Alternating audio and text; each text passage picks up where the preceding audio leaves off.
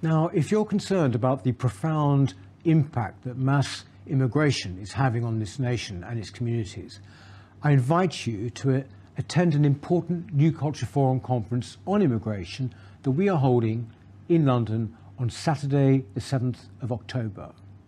Now, we are bringing together leading experts and other notable and well-known voices who will speak openly, candidly, and honestly about the problems arising from mass immigration and why the government seems incapable of controlling it. So, I very much hope you'll join us at this crucial conference. Tickets and further information are available in the description below this video, as well as on Eventbrite and via our website, newcultureforum.org.uk. And remember, NCF members get discounted admission.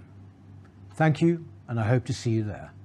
You're watching Deprogrammed. This is the New Culture Forum's latest show, committed to fighting back against the forces of ideological conformity, particularly among the young.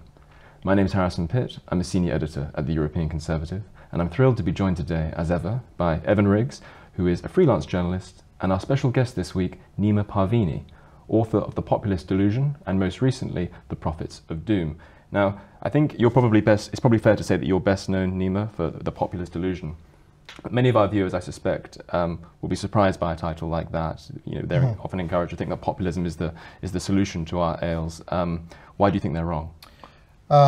Well, I mean, I first really kind of started becoming more vocal about politics around 2016. There was this moment, of course, of Brexit and of Trump in America. And I remember the discourse online around that time and kind of more generally speaking on the populist side of things. There was this idea that all it's going to need to take is to wake enough people up, and then there will be an inevitable tipping point where there are so many people who are against what's happening and against, broadly speaking, the powers that be, that it will be inevitable that there will be this kind of bottom-up momentum that will, you know, rewrite, kind of correct the course of history. And I think that this, when you really start to analyse this idea, it is drilled into us in school. I mean, I remember back in when I was doing GCSE history and A-level history, we did modules on, you know, Martin Luther King and civil rights, or Gandhi and Indian independence. And all of these things are presented to you as if they are bottom-up organic movements where there's an uprising and that is enough, basically, to make elites do as you wish. Unfortunately, that is just a myth. It's a narrative. If you look at those specific ones that I mentioned, Martin Luther King or Gandhi, they both had elite support. They were both an organised minority. They did not have majority opinion on their side. No. And really, this is the lesson of all of history, really, which is that power lies in the organised minority, not in the disorganised mass. The organised 100 will always defeat the disorganised 1,000. Probably the easiest thing for anybody who hasn't read Populist Delusion to get their head around, think of an army. There's no army in the world that decides that they're going to, you know, they're not going to have a top-down command structure with a general and a sergeant and privates. An anarcho-syndicalist army has never existed. We're gonna devolve power down to the privates and ask the squaddies what they want to do. Yes. That just doesn't happen in any army. It also doesn't happen in any society. And the reason that's important to understand, and I think that by this point in 2023, it's quite obvious to a lot of people who are politically engaged, what we call the left, or the political left, I mean, I would include many aspects of what people think of as the political right in that as well, by which I mean the establishment parties. They are very much an organised minority who consistently and persistently ignore public opinion. In fact, I start Populist Delusion with a study that was done in Chicago, where they looked across thousands of policy decisions, and they found a near zero correlation between public opinion and what governments actually do. Yes. And of course, anybody who watches this channel will know that in the British case, public opinion has almost always been against mass immigration, for example, and the organised minority, by which I mean the British ruling class, the elites, have always steadfastly supported it. You know, you can go right back to Enoch Powell, who was, you know, wherever you make of him, he had public opinion on his side. I think it was over 60%. It was 75%. 75%. According to some polls. And what happened there? That didn't actually propel Powell into power. No. It didn't mean that Powell got his way. He was outmaneuvered and outflanked by the organised minority, who kicked him out of the party, blackened his name in history, and, you know, the organised minority won. It's interesting that you mentioned the history, the curriculum as well, because you're quite right that these. So, for example, Gandhi's British Quit India campaign and the Martin Luther King Civil Rights campaign. You're right to say that these were not, properly speaking, sort of distributed mass movements, but the ones which are romanticised in history are also the ones that have failed, which also proves your point. Like the Chartists and the Levellers are sort of common fixtures on the British history curriculum. It's never really mentioned that precisely because they weren't, because they were sort of mass distributed organisms, they didn't succeed as movements. And even Magna Carta, which I think you know, if you actually look at Magna Carta, that was an organised counter-elite, and the people who got their own way in that. Yes. It wasn't this kind of, you know, peasant uprising. Not at all. It was, you know, they were an organised elite who had power and leverage, and essentially they, you know, correctly at that time put a check on the king's power. But expanded their own in the process. I mean, I can't remember which article it was, but I think it was Article 25 of Magna Carta, the original one, the 1215 one, which actually ended up plunging England into civil war precisely because, you know, there was so little trust between the barons and King John. But the barons wanted a baronial council of 25 people, of among their own number, not among the people, 25 among their own number, who would try and hold the king to Magna Carta and would be the exclusive interpreters of it, whether or not he had violated it. And if he did violate it, the clause said, we claim the right to seize your castles, to declare war on you, all these things. It goes to show that most peasants had no idea what was going on in 1215. And I mean, just to come back a bit closer to the modern day, if you have a look, I mean, especially this has been the case in America, but it also happens here. Often what the elites will do, the ruling elites, is that they will actually change the law first, and they will wait for public opinion to catch up with the law, right? And you can see this in America time and time again. Before the Civil Rights Act in the 60s, there were a whole set of Supreme Court rulings, Brown v. Board of Education, for example. So that is something that is a mechanism that they use. You know, people have got a, what do they call it? They have a bias towards whatever the status quo is. Yes. So if something, especially in this country, Britain has always been a very law-abiding country. So if something is actually against the law, it's much more likely for somebody then to somebody to support it. And now everybody talks about woke, right? Everybody talks about woke. But in my mind, what's really happening is the culture is catching up to laws that were passed by successive governments, including Tony Blair's, and indeed as a parting gift to the nation that Gordon Brown gave us, which was the Equality Act of 2010. Yes, helped by the Conservatives. Of course, at every single time, the Conservative, I mean, if you read enough history, you'll see the Conservatives have been often complicit in most of these kind of radical changes that have happened. In fact, there's an argument to say that the Tories are responsible for all of the bigger shifts, like expanding the franchise. I mean, now they champion it on their website. You know, we repealed the Corn Laws, we expanded the franchise, but you have to remember that at every stage that was a betrayal of their own base. Massively. And I think that I mean, Cameron was one version of it, and I honestly think that... Yeah, there's a direct line of descent between the repeal of the Corn Laws and gay marriage, perhaps. Exactly. Cameron was just, in his own way, continuing conservative tradition. Yeah. This dovetails nicely with a concept that I'd love for you to explain to our viewers. What does it mean to put woke away? Right, I mean, this is a... How can I put this? I believe that especially the British ruling class, have always been experts in what I call containment. Okay, that is, they'll push and they'll provoke as far as they can, and then at certain times they either pull back or they make certain concessions to their ostensible opposition in order to deflate it, in order to take the energy away, the dissident energy away, and therefore they gain control over it. One example I would give in pretty recent history was speaking of Tony Blair, the march against the Iraq War. I think it was the biggest march in history, and over 1 million people. Yeah. Now, I remember at that time, the left thought they'd had a tremendous victory. This is we have seen the biggest protest ever, etc., etc.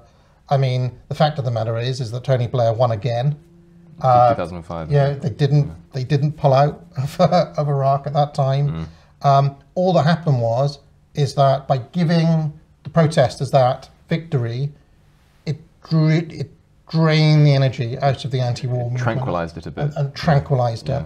And I mean, given where we are, I'm trying to be respectful, but I think that a similar thing happened with Brexit, I'm afraid, which was that Brexit had all of this energy, and it was very easy, I think, for the Tories they're just masterful at this sort of stuff, to take that, strip the energy out of it, take whatever was radical away from it, and repackage it as, actually, what Brexit really means is being more global and less racist.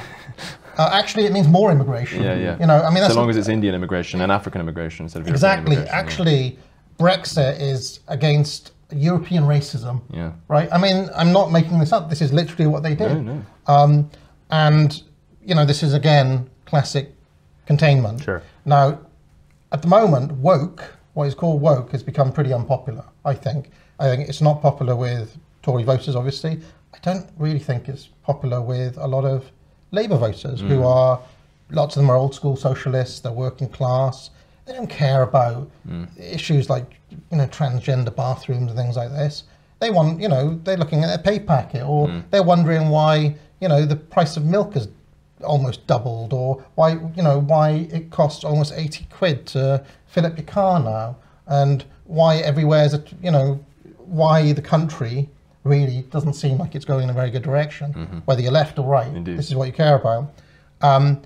And again, speaking of Tony Blair, he was also a master of this, of basically saying the sorts of things that somebody who wouldn't like woke would support in order to get, in order to kind of put that issue away, take the energy out of it. And I think, these things take time, but I think that we'll see a move on behalf of the government and on behalf of the Labour Party to try to put some of these culture war issues to bed for a little while, so it's less in your face, in order to contain the energy and to stop anything truly radical. I see. So I just need to understand, because I have not heard this concept before. So this isn't something that you are recommending that we do. This is something that you're predicting the Labour Party will do, and you think that will. Do you think that is it a question of them putting a polite face on these things, and so they'll happen anyway, but they just won't be as noisy? Well, I think it's worth remembering what life was like in the 1990s, for example. Right? I call it going back to Fresh Prince. Sure. I watched The Fresh Prince of Bel-Air. Oh, I see. I like Will Smith and Uncle Phil, and therefore I'm not racist, because I watched that TV show. And John Barnes in England. And I listened to World Emotion with John Barnes. And therefore there's nothing to worry about, because the race issue's gone away. Okay, and it was under that cover that the Blair regime, I remember living in that time, it was a very politically incorrect time. There was the laddism, there was the new football thing that was going on, you know, there was kind of casual... The Sun, banter, tabloid press. You know, that was kind of, like, that was the reality of Blair's Britain. But under the hood of when that was happening, he was passing all of these, you know, Ofcom and the Communications Act of 2003. Hurling the borders open. All of those things happened there. What's happened since in what we call woke is the fact that those things that they always stood for are now in your face. Now you've got some like critical race theorist or somebody telling you like, if you don't support this, you're racist type thing. People don't like that. It's a very bad persuasion tactic. And Blair's argument has always been, and he says this quite openly, really? He's saying it, like he's probably saying it a few streets away right now in a conference somewhere. Look, the important thing is power, right? We need power. Corbyn put the country off because he sounded too radical. Right. What you need to do is to sound sensible, sound like a sensible centrist, gain power, then you can, you know, I see. do all the things that Peter Hitchens talks about in that book that you've got there. So, yeah. Could you explain that concept of sensible centrism as well? You didn't coin that, did you? No, I did not. No one wants to take credit for sensible centrism. It will surprise you to learn that I did not invent the concept of censorism. Yeah, that was again a kind of special tactic of the left, where someone like Bill Clinton or Tony Blair, they talk about, you know, you don't want to present yourself as a radical. You want to present yourself as the adult in the room, right. the sensible person in the room. I mean, for various reasons, I think that people on the right should think about that as well. I don't mean Tory politicians. I mean, you know, people who are a bit more radical. It's probably not the best thing to do to walk into a room, you know,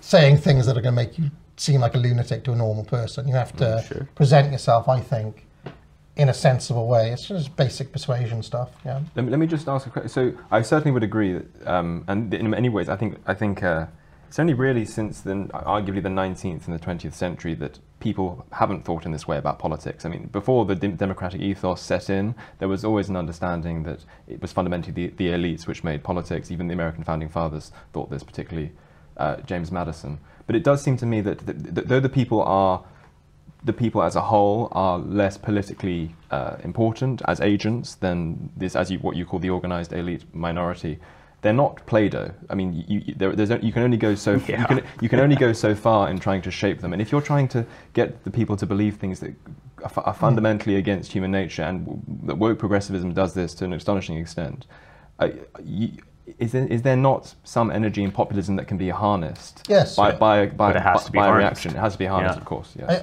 I think it's. I mean, I give an example in the Populist Delusion where I talk about imagine a student campus, right, a university.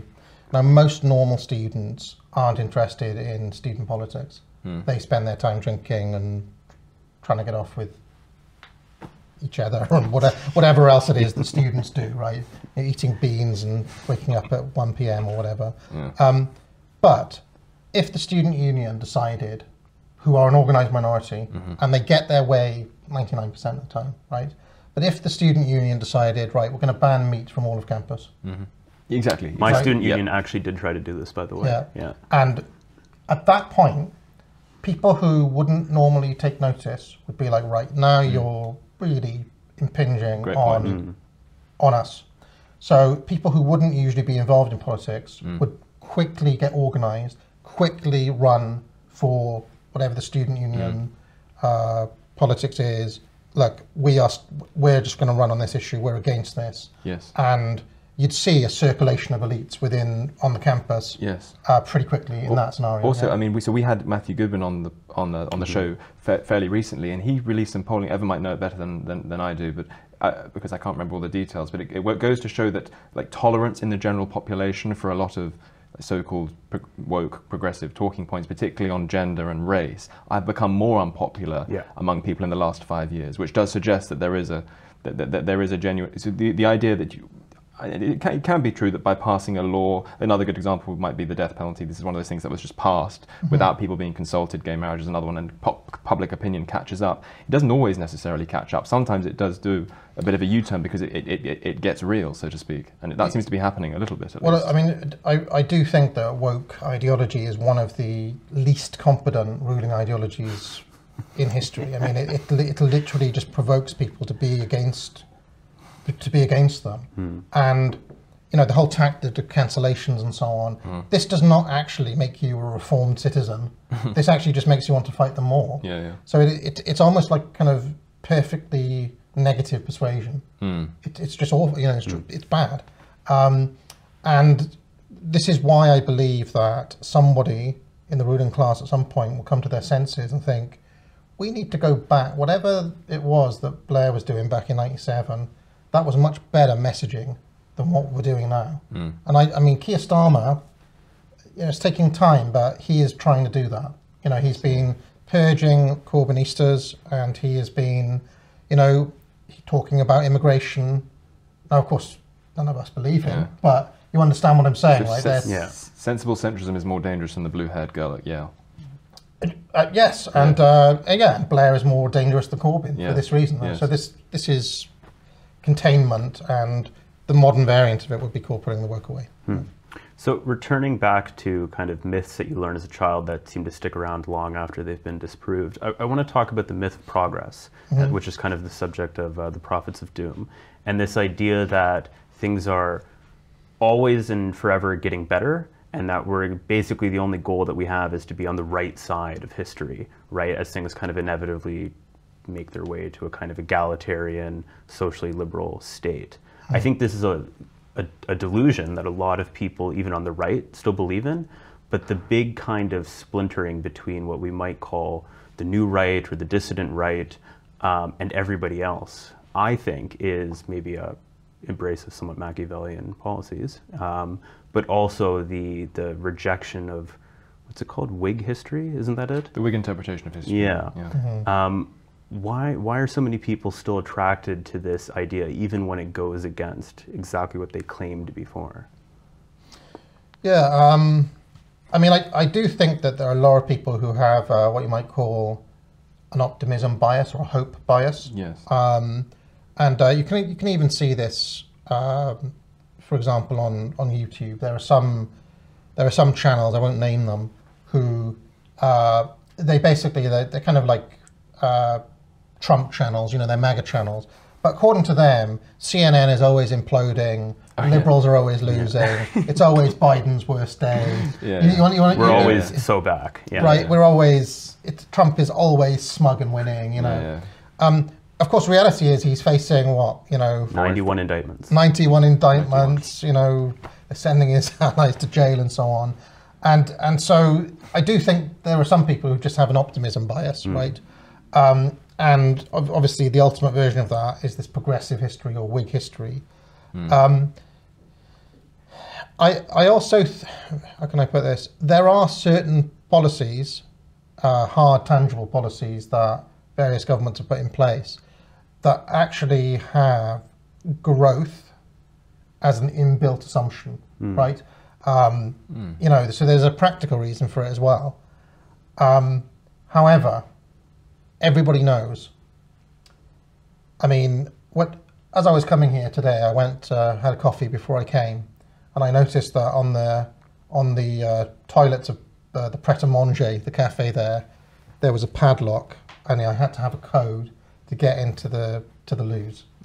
I didn't have to do that when I was 10 years ago, when I used to work or 15 years ago. That didn't used to be there.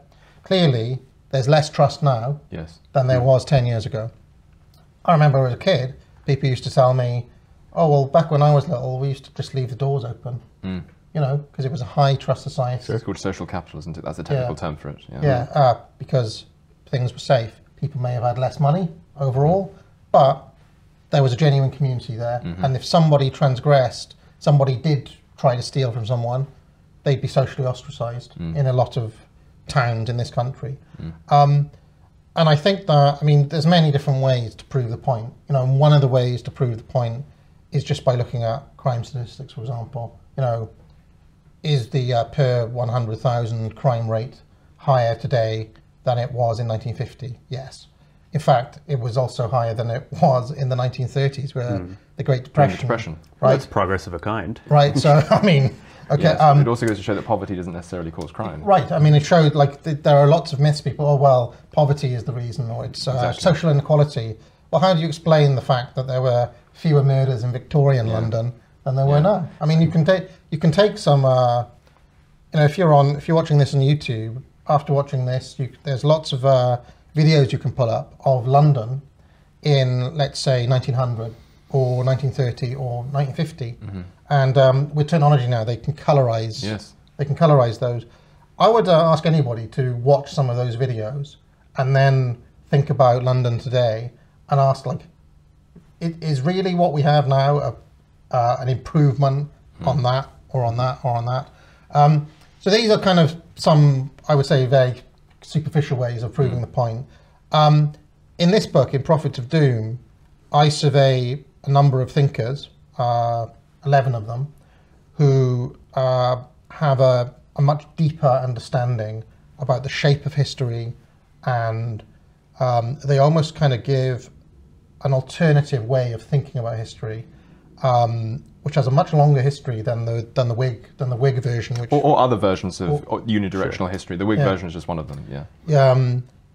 So they give an alternative to progressive history, which I think that people have an intuitive anyone who has an understanding of history has an intuitive understanding that Rome did not keep on going up. The line of Rome didn't keep on going up and up. It rose and then it fell. The British Empire rose and then it fell.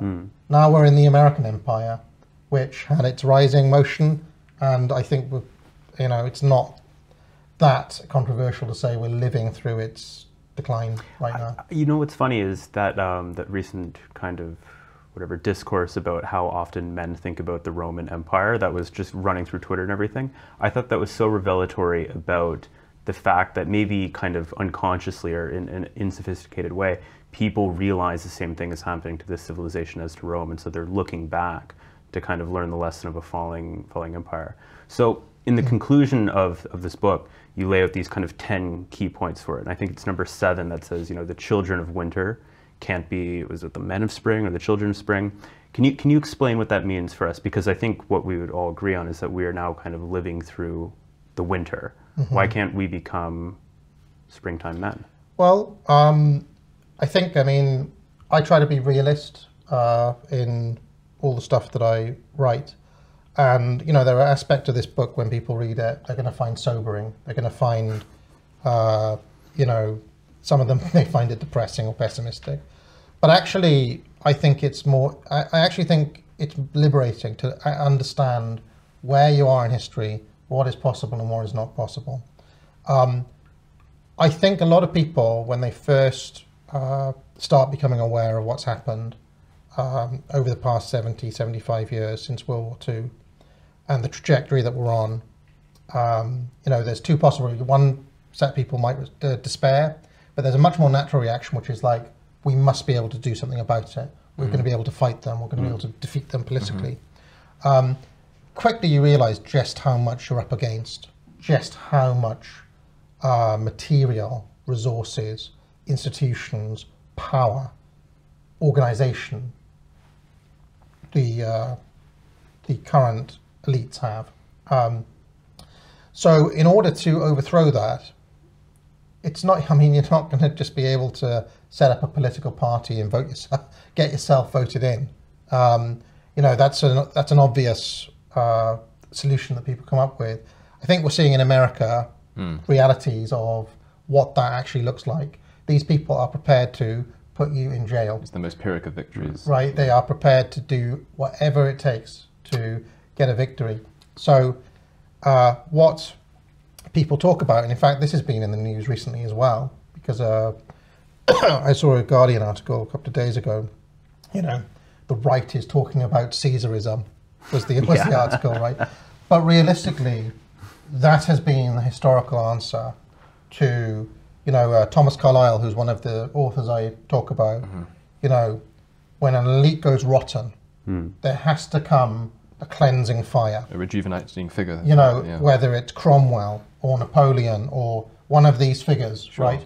Now, speaking of our school education, this is something that sends chills and quivers down the spine. Because we're only allowed to believe in structural forces that shape history. Liberals love, I mean, the liberal version of history is almost like your Forrest Gump, drifting along, you know, drifting along by currents. If you listen to a Tony Blair speech, the future is inevitable, and the only choice we have is to get on board with it, right? That's the way he talks, right? So it's almost this kind of, they don't like the idea of a great man, okay? Because a great man is necessarily corrective rather than going with the flow. Yes, but also a great man embodies different, like a kind of heroic spirit, whereas the liberal order really kind of mitigates against that. It doesn't want it's more conformist. This sort of figure, right? And if you think about a lot of the enemies of the liberal order, they tend to be kind of strongman figures, whether it's, you know, going right back to World War II, whether it's Hitler or Stalin or Saddam Hussein or whoever else. They always or currently it's Putin, right? They always cast that as being a kind of an ultimate evil, if you want. Now, the truth of the matter is that the only thing that's going to kind of sort things out is going to be a figure like that. And I truly, in my heart of hearts, believe that somebody, like people like us, I mean, the joke I make is, I grew up watching like Thundercats and He-Man and, you know, Eurotrash and... These are all words to me. I don't know what many. You never heard of Thundercats? Sounds like a wholesome childhood. You know, I grew up in a time of, all right, well, Coca-Cola and McDonald's. And, I see, yeah. You understand? You kind of, that was the world I grew up into. And we were taught to be kind of cynical, and we watched Blackadder and stuff. To try to embody that sort of heroic spirit coming from that sort of background is basically not possible, right? Because in order to embody these sorts of things, you almost have to become fanatical in a way that is already deconstructed by the likes of us. Does that make sense? Yeah. Right, so it's almost like we're too cynical. It's almost like we're not able to, we're too educated, we're too civilized in order to become those people. Yes. So historically what tends to happen is that those people arise out of genuine struggle and hardship. And we have not experienced that. I mean, a couple of cancellations and so on, but what does that mean? Oh, I can't post on Twitter today. That's not hardship, right? I mean, if you want to go back to, you know, the Bolsheviks in Russia, these guys were in and out of jail for 20 years. Or, you know, in Germany, you know, the people who became Hitler's regime, they all suffered through World War I. They were on the losing side of a war. They all served. They were in the trenches. We haven't had anything like that. And the people who will actually come out of those sorts of experiences, which we haven't had. But isn't the lesson of this, though, and we can use the example of Caesar here perfectly, because you call your book The Populist Delusion, and like, I think many of the insights you make are incredibly shrewd and correct.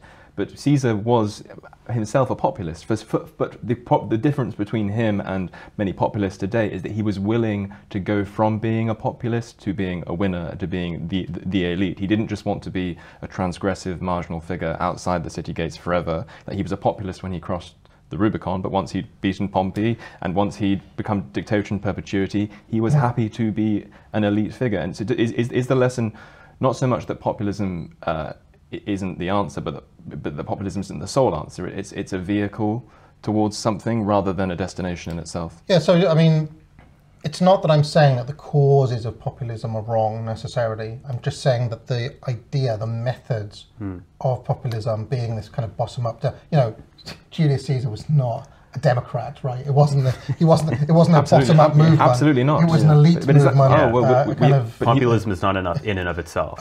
But sorry, can I just challenge that a bit? Yes. I mean, so I would certainly agree. Caesar was not a proto-democratic figure, I'm aware. But and by populist, I don't necessarily mean that he's commanding a mass movement of plebeians in order to storm the Senate. But like we're talking about populist figures. These people are themselves, in a certain way, marginalized elites who then galvanize that energy for their own causes, and as they would say, like for the causes of Rome as well, or whichever country it might be, Hungary, Britain, France. And so populism as a political tactic doesn't necessarily have to be naively democratic.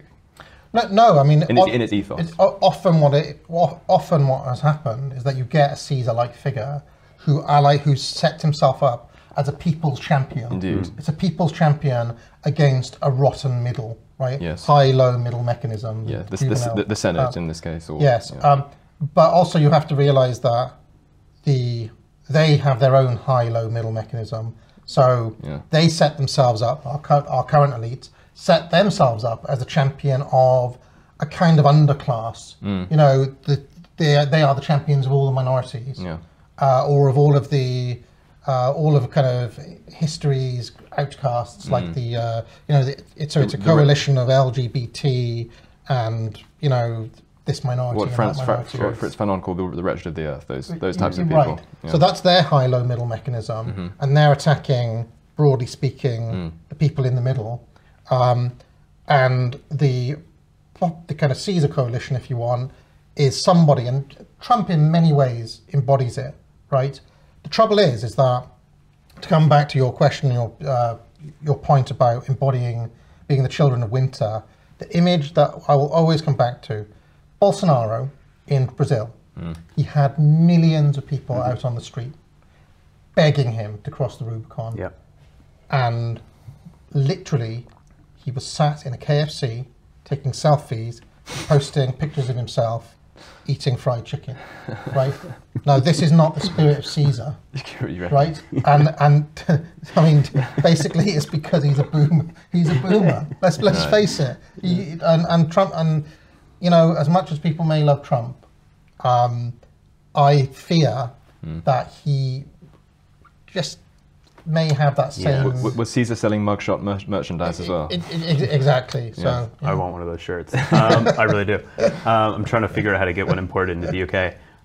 Now, can I ask you what might be a slightly provocative question, but that when January 6th happened in America, people basically said this is Trump kind of dipping his toe into the Rubicon. He's pulled out, and so it has to be punished massively. And I think, too, what people are seeing with Elon Musk, who was just at the American border talking about repatriation of illegal Mexican immigrants into the US, is that the kind of blob or the superstructure that's against these kind of great men is punishing these figures not necessarily for standing against them, but for standing for something. It's the fact that Musk was not only willing to buy Twitter, but then also go in and fire 80% of it, that sends an example that something like this can actually be done. Like a bureaucracy can be cleared out in such a manner. Do you think that there is room for a figure in the UK like this to come up, or would they be crushed in a similar kind of way? I mean, the truth is that all of these things at the end come down to will.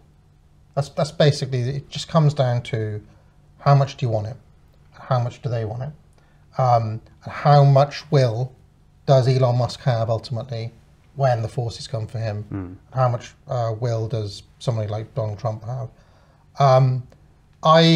It's not that I'm kind of pessimistic about these specific figures.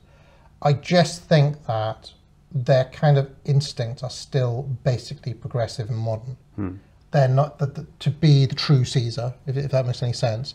Why what we call the regime is terrified is because, of course, they're putting the idea in people's heads.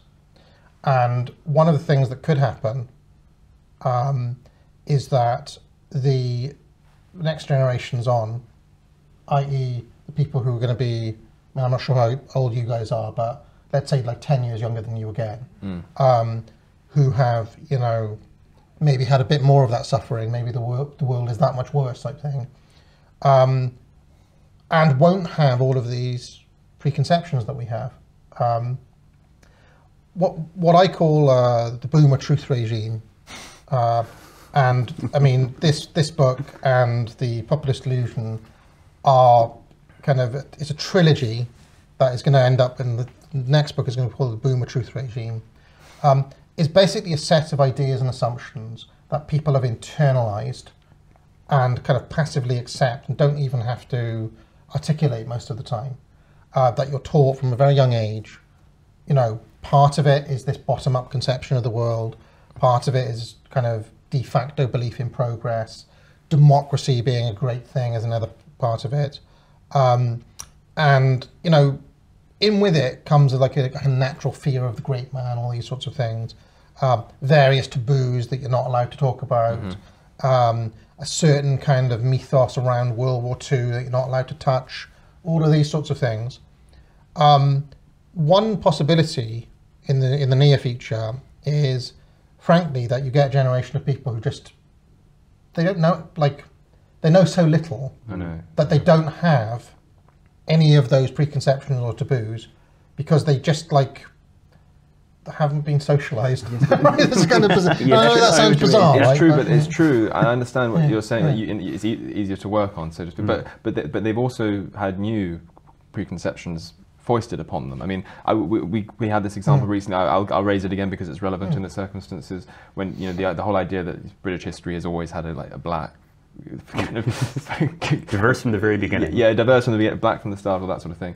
Like my brother is currently 14. He's in school and he's being taught about 16th century history. Great, more people should be taught about 16th century history. It's very important. But he's not being taught proper 16th century history. He's being taught about Henry VIII's sub-Saharan black trumpeter John Blank. And when I asked him, do you know who Thomas Cromwell is? Do you know who Martin Luther was? Do you know who John Calvin was? He only knew who Luther was, and he didn't give despite being a very intelligent young boy, he didn't know a great deal about who Martin Luther was. He said, like, didn't he invent his own religion? Like, was his response to me? Well, he's not wrong. He's not wrong. Yeah. He's slightly wrong, but it doesn't matter. I corrected him, so it's fine. He knows now. But in any case, this is the point. And so if even someone like my brother, who's in a very sound familial environment, let me just say that, if even he is being saddled with new preconceptions, is that not also a cause for concern? Well, I mean, I believe that this ideology that you're talking about that's being foisted on your brother is uniquely bad, right? Which is to say that its lies are so absurd and so demonstrably untrue in many cases that it doesn't take that much to pull someone out of it. Okay, it takes a lot more. I mean, you give your brother to me for 2 weeks, and he wouldn't sign him up for the courses. He would be, you know, he'd be set right quickly. Okay, but give me a boomer, or give me someone who's grown up with these preconceptions, and they are much more difficult to. They're much more deep-rooted, if that makes any sense. Yeah. Whereas the woke stuff, I think, is kind of like, it's not difficult to say, well, look, here's a man, here's a woman. People have thought this way for hundreds of years. But one thing, I'm sorry, but one thing I will say about that is I think that the different aspects of wokeism have different shelf lives. So I would agree that the transgender stuff is probably so indulgent and so evidently contrary to human nature and our instincts that it's something, and is causing so much pain to young people and is causing such a backlash among parents. It's going to be a bit like the Iraq War. No one's going to be in 20 years' time. No one will say that they were ever in favour of it. But I do think that some of the racial identity politics stuff has a much longer shelf life precisely because of the demographic transformation, the ongoing demographic transformation of our countries. And under those conditions, it's very possible that this sort of retrospective myth-making about Britain always being a country of immigrants will have staying power. Even though it's nonsense. I mean, the trouble is... Who will say it isn't? Well, this is what we talked about with Steve Edgington. That's already happened to a degree, I would say, in America. And I think you're at risk of happening in Britain. Yes, indeed. I mean, a lot of this stuff does come from America, if you ask me. But I just think it's much more difficult to do that with a country that has consistently written things down, right? And I mean, I do recommend people buy books because they're taking those out of libraries, and so I mean, many of my books are former library books. But I guess what I'm saying is, it wouldn't be that difficult to get the aforementioned footage of London from 1900 or 1950 or even 1970 to show that this version of history that they're trying to push is kind of a lie, right? It's one thing to say America is a nation of immigrants, because, you know, after about the first 80 years, that's kind of true. In this country, that is not really the case. So there's two concepts that I really want you to explain to our viewers before we get out of here. And on this topic of will and deep-rootedness, what is asabaya, and what does it mean that civilization is incommunicable? Okay, so asabaya is basically a kind of collective, it's the band of brothers, the willingness to, you know, be in a situation, we're going to go to war together, I'm going to die for you and you're going to die for me. And you do this based on asabaya, which is a kind of deep-rooted in-group preference situation. Think of, like, I don't know, Genghis Khan and his men, like the Caesar and his men, or Caesar and his men, or any tight-knit sort of a non-negotiable camaraderie between or the Bolsheviks, right? To give a left-wing example. Until the 1930s, at which case they all started killing each other. I mean, this is usually before they're in power, and then after you know, once we've achieved power, we can kill each other or whatever. But I mean, that is what that is a kind of. It comes from medieval philosopher called Ibn Khaldun, who wrote a kind of cyclical history, and it's been updated by one of the prophets of doom that I talk about, Peter Turchin. He's still living, actually. He's one of the few who's still around. That's why I didn't put him on the front of the book, because maybe you wouldn't appreciate having his mugshot there. But next to Evola. Yeah, exactly. Yeah, I mean, there's the kind of Dracula-like Evola, and it's like, oh, here's this modern academic. You know? So that is also an important concept to understand now, though, because I believe that certain minority groups have this, both in this country and certainly in America. They have this. I think, for example, the African American community, through, you know, they've had struggle, they've had hardship, they've got a kind of collective mythos. They've got, you know, like if you grew up in a social housing project, you know, in Staten Island or something. Like the word "the black experience" doesn't make no sense. Well, I mean, I'll just put it in like really blunt terms. When I grew up, I didn't have a friend who was shot in the face. Right? Whereas some people from those communities may have had that. Okay, that changes somebody. And I believe that some of those guys have this, where they have this kind of collective solidarity. Sure. That's important because I think that you know, certainly in this country, white British people do not have this. They do not have, and they're not encouraged to think of kind of collective solidarity in that sort of way. Actively discouraged, right? I would say. Actively discouraged, whereas it is encouraged for certain other groups. I also think that, I mean, currently we have Rishi Sunak as Prime Minister. And I have been noticing a kind of triumphalism among a kind of Indian triumphalism. Look at how many Indian CEOs there are. You know, when he went over to meet Modi a few weeks back, you know, it was kind of celebratory, very deferential in a way, because you know, it's just kind of human nature in a way to recognize, well, this person's part of my group, and I'm proud of him for that. Now, my dad is from Iran. I've seen it with his, like, Iranians they have this kind of inbuilt, oh, I recognize one of my own. I look out for him a bit more. Maybe, you know, maybe I'll give him a cheaper price or whatever, you know. Yes. All other groups do this, but... Maybe I'll riot if he gets himself killed. You understand what I'm saying, right? Yes. Other groups do this, and the native population of Britain does not do this, and is thought of to think of themselves as an individual, right? This comes back down to the basic elite theory. The organised minority always triumphs over the disorganised mass. And if you always think of yourself as just one individual and as not as part of a group, the people who do think of themselves as a group will defeat you win out 10 times out of 10. It's not even random. There's just no chance of winning out against another organised minority. So. And the idea that civilization is incommunicable? And the idea that civilization is incommunicable, I mean, you know, just stick with the idea of Rishi Sunak. The example I would use is Justin Trudeau, when he went over to India and he wore the traditional dress and he you know, his wife put the sari on and so on. I mean, how much and how long would Justin Trudeau have to do that before he became Indian and people saw him as Indian? Okay. I think his history of blackfacing has probably scuttled his chances there.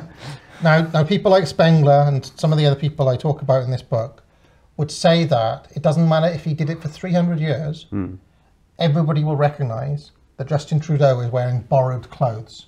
He cannot embody the spirit of what it means to be that people, because he's not of that people. It's just borrowed clothes. And that in time, his innate Canadianness, whatever that is, would kind of just come back to the fore, because he cannot ever truly become the Indian he's dressing up as. And so it is with all groups, essentially.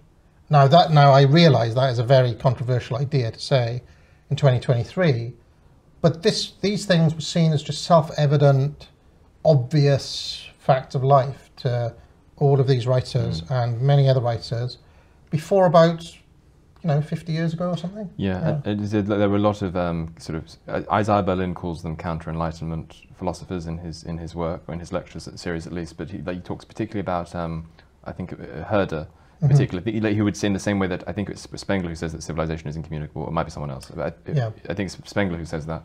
But Herder would famously say that translation is impossible, that you can't translate, and he would even talk about this among different European nations. He was sort of the philosopher of nationalism, or proto-nationalism at least. He would say you can't translate Goethe into French without losing the spirit, the embodied spirit of Goethe, because it's not primarily a transaction that takes place on a universal intellectual plane. It's the outgrowth of an organic essence which can't be simply replicated by culture and that sort of thing. Whenever people come at me and say like these are like sort of ideas beyond the pale, I just like to remind them that in an American context I would maybe use D-Day, but in a British context I would maybe say Dunkirk. Basically everybody who set sail off in Dunkirk believed in everything that you just said. So this used to be common sense. But also the left believe it today. When Lizzo says, "I twerk because I'm twerk because I am black. This is an embodiment of my black spirit." A direct quote from Lizzo. What is she talking about? If not exactly this concept right here. Now, when those same people who would champion Lizzo for saying that then see, I don't know, they look at a high school gym of a group of white women who are all twerking.